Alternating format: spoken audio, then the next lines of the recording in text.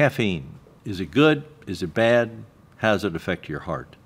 Probably the best thing to drink is an herbal, tea, caffeine, and of course water is even better. But what is caffeine?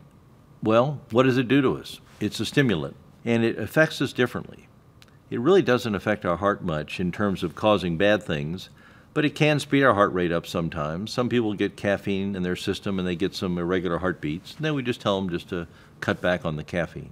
The other part is that some of us metabolize caffeine quickly, some slowly. How do you know? Well, you can get one of these genetic tests, they can tell you, or just notice a few things. If you drink caffeine later in the afternoon or night, and you stay up till 3 in the morning, you're probably a slow metabolizer. If you can drink caffeine at supper time or after, and you can go right to bed, you're probably a pretty rapid metabolizer.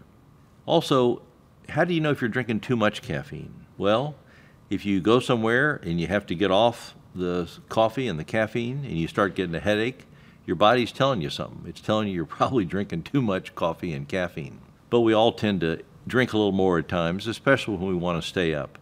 Does it really help you wake up? Does it help you stay up at night? Well, the studies have shown that getting up in the morning, hot water with some lemon in it, or even just hot water, is just as good at waking you up.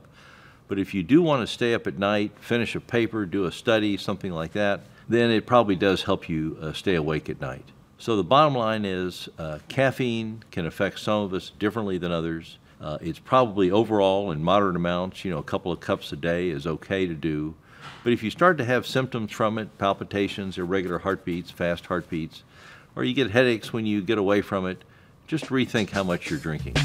Well, I'm Dr. Steve Kopecky, a preventive cardiologist at Mayo Clinic, and after surviving 2 bouts of cancer, I tried to find out what types of behaviors people could adopt to avoid disease, avoid illness, and live a long life. To learn more about this topic and so much more, check out my book, Live Younger Longer, written by me, Dr. Stephen Kopecky. You can find the book at mcpress.mayoclinic.org or wherever you buy books. Thanks for listening. See you next time.